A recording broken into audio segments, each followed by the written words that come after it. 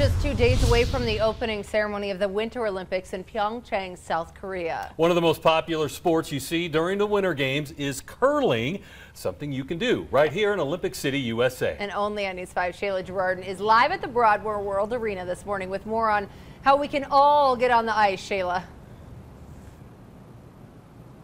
That's right, Bree and Ira. Now, curling is the fastest growing winter sport here in the U.S., and I'm here with Paula, who's part of the Broadmoor Curling Club. All right, first off, walk me through this. I'm going to be learning this a little bit today.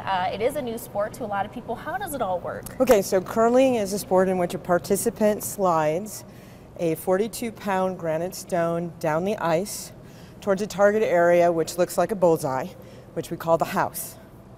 It is usually described compared to shuffleboard, but we describe it like it's chess because of strategy, it's pool because you can bump stones off of one another, and it's a little bit of housework because of sweeping.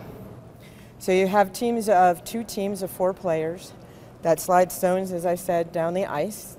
The object is to score the highest points, and the way you score is the stones resting closest to the center of the house, which is called the button. At the conclusion of each end, one team scores. So let me sort of describe to you right now some of the pieces that go along with curling. Perfect. We have a lot of those elements out here, so walk me through them all. So this is what we call a curling stone.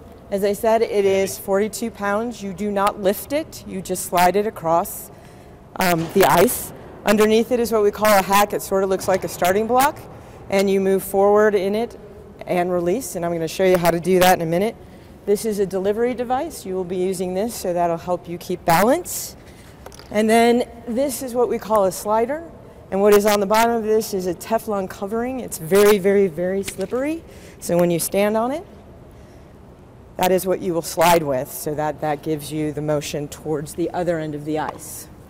Okay, and anyone can get involved. If someone wanted to join and try curling, how do they start? So yes, anyone can get involved. So we are having 3 Learn to Curls this month.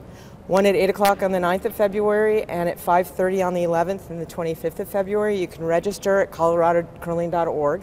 Anyone can curl and learn to curl from ages 8 to 80, to include adaptive curlers if they choose, which mostly is wheelchair curlers.